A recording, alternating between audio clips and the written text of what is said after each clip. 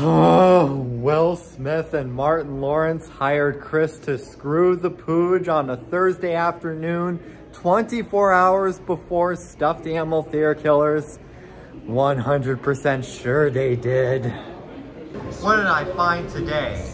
A Bad Boys IMAX poster.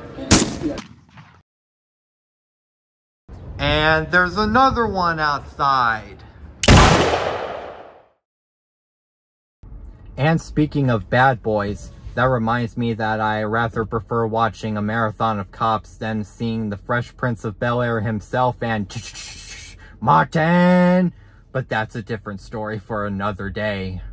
Professional rating, 8.8 out of 10.